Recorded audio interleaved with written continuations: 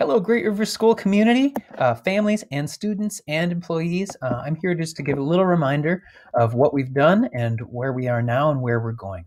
And in particular, we've been using these groups over the summer that are listed over here to inform how we think about COVID planning. And then we'll be meeting with these groups. All the folks who have volunteered in the past have been invited again to meet sometime in the next week to talk about how things are going in these areas of curriculum and in terms of communication, student support, and health and safety.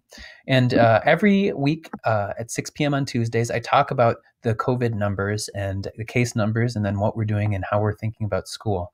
And I just want to say that the reevaluation week that we're going through this week has actually encountered this image here, which is where we report the data about case reports. And what we're seeing among all 7 counties where our students come from is that in 6 of the 7, our numbers are now not only up, but up above 20 and sometimes in the high 20s, like in Anoka County here.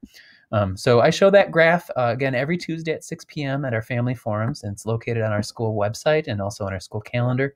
And we want to see these numbers going down and to the right in our graphs, and instead we see them climbing up and to the right.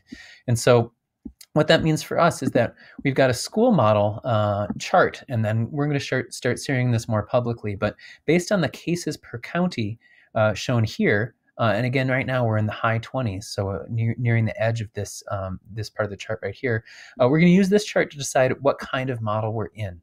And again, if case rates go up quickly, we'll have to pull back really quickly to less in-person learning. Now, about 100 students are out on site for our school resource center, and most of us are learning from home now anyway. And so I wanted to share with you specifically, how could that look if it changes? And if case rates go down, you'll see us using more combination learning models, and possibly if they go way down and hold a hybrid model, and then you can see what the path to in-person learning would look like. But we're going to link this chart in today's newsletter for those of you who are really interested. And you can see some of the health outcome numbers we're looking at and some of the models we're looking at that we could use in the future and what would happen if case rates go way up. And then, so I also want to let you know that we are planning not only for this kind of operation in the terms of the pandemic and as an emergency, but next week what I'll do is I'll share in detail this graphic, which I'll link now in today's newsletter. But this shows what it looks like when school is open and there's no interruption to our civil infrastructure and our societies. So, we get everything as we would expect it.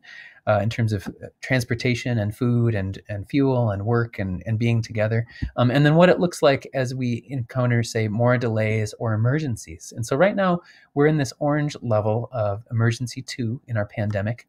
And you can see what it would look like if we start to go down an emergency scale.